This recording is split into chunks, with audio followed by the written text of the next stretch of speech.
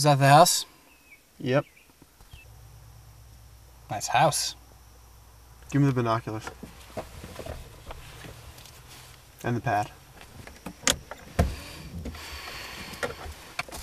You know, I don't see why we're casing the house. I mean, with the shit we got, we could just walk right in the front door. Yeah, but we want to gather as much information as we can. You know, minimize potential witnesses. I think the side door looks the best. Besides, it's not like we have anything better to do right now. We could call our new friend Daryl. Yeah, you might as well do something. Calling Mr. Crazy Ass.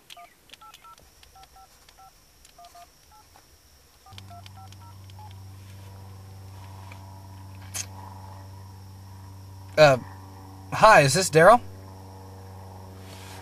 Well, hi. We didn't really get a chance to chat before. Well, I hope you don't have anal fissures. Thank you for your concern. But the reason I'm calling is because I need a little task completed tomorrow morning. Wait, I thought I called you. Let me speak with your brother Michael.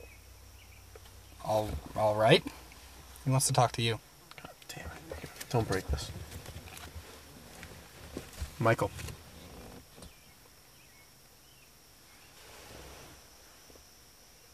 Correct?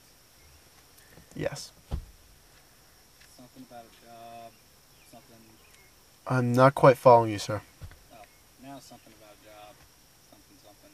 We're just finishing up some business. Why?